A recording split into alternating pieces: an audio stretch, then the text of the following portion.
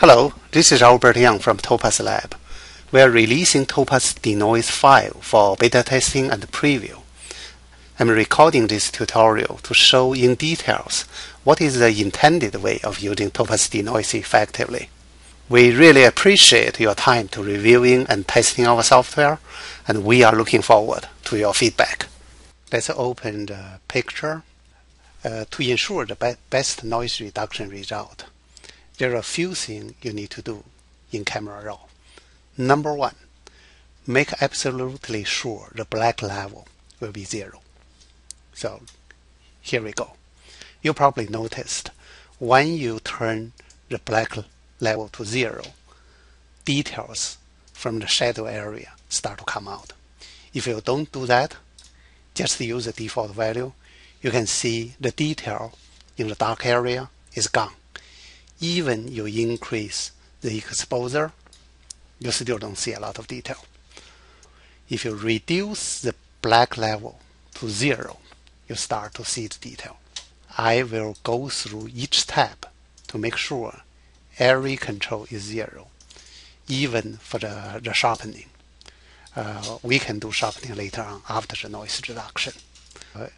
Go to the noise reduction and make sure turn off Camera Raw's noise reduction.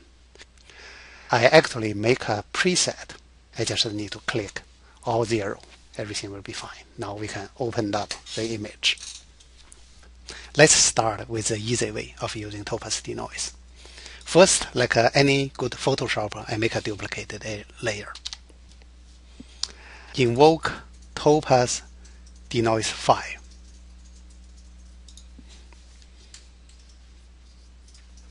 In case you haven't used Topaz Denoise before, a very quick introduction about the user interface. On the left-hand column are presets you can use to quickly get a result. This is a navigation panel. You can move around, or you can simply just drag the image to move around. You can use this button to zoom. Use preview mode to view different aspects of the image before and after.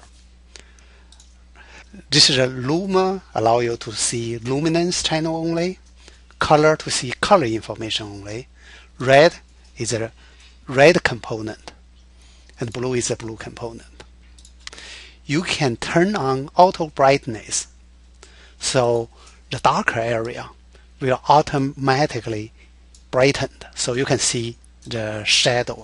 These areas are the sliders that give you control for your noise reduction. Let's start it with the easy way. The easiest way is you try a preset and see what's the result. As you can see, this picture is fairly noisy, so I started with a raw moderate.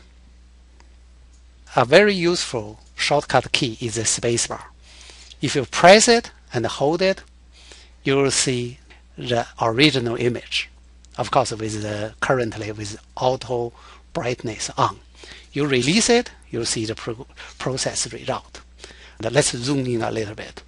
Before, after. Let's move to a more interesting area. Okay, let's see here. This before, after. I just use the raw moderate. Let's try raw strong. And before, after. Not bad. Move around to check. I need to move around more and just see how things goes. Not bad for one click. So if you're happy, actually you are done. You just click OK. You're done. I'm going to show you how to use Topaz Denoise file using slider directly, all from scratch. First, let's clap this panel so we have more room to see the picture. Reset all will reset all the parameter to 0. The general way of doing it is you first work on reducing the luminance noise. Then you go to reducing the color noise. Let's do the luminant noise first. Click on Luma preview mode, so you only see the luminant information in the picture. Find a mid-tone area. Use this under noise reduction group, use overall strength. Increase it, so you will find a good noise reduction on the mid-tone. This value looks good. If you use too strong a value, you will see the picture become very smooth, but maybe too soft. But if you use too small value, you will see a lot of noise residuals. So you want to use a fairly select a good value. Focus on mid-tone. Disregard the dark part or very bright part. We will deal with it later on. Now we are going to see how well the dark area goes. Go to a very dark area. Turn on the auto brightness so you can see the result better. It will not change the brightness in the final result, but during preview, you will see much clearly. So this is before, this is after. I would like a little bit stronger noise reduction in this dark area. So I adjust shadow.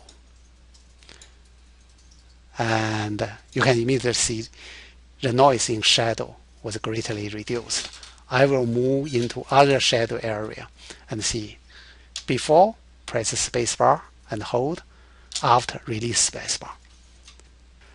Turn it off, you see it's very dark. Turn it on, you can see the brightened result. So, the shadow is okay. Now you go to a highlight area. This area looks like a highlight area. You do the same thing. Usually, highlight area, you don't need a lot of noise reduction. As in this case, you see it seems a little bit over smoothing and take out more detail it should be. I will reduce the highlight noise reduction, something like that. I think it's good. Again, move around on different area and see if you like it. Before, after. This is a zoom at 200%. You can reduce it and see a larger area. This is before, after. Before, after. Now, I would adjust details because details are all in the luminance channel. I would like to do a detail adjustment before I go into the color channel. So open up detail recovery. Increase recover detail slider. You will see the picture get some detail get recovered. Let's zoom at 200% so we can see a little bit more clear. Let's look at this area. Let's increase it even more and more. You'll start to see detail, but sometimes noise, if I increase too much, you'll start to see the noise. So the trick is again to select a proper value. So this is before, this is after. As you can see, most of the noise is gone. And also it's actually restored the edge. You think the image is still a little bit blur, you can reduce blur. Again, don't overdo it. If you overdo it, some noise will come back, just like you over sharpen a picture. Finally, some people don't like to have this very smooth picture. It doesn't look natural. So you can add a little bit green to it. So the picture looks much natural. More around and see whether you like the result or not. Here, it seems I can use a little bit more shadow suppression. Here we are. Now I'm pretty much done with the luminance. And this is before, this is after. Before, after, and the detail get preserved very well.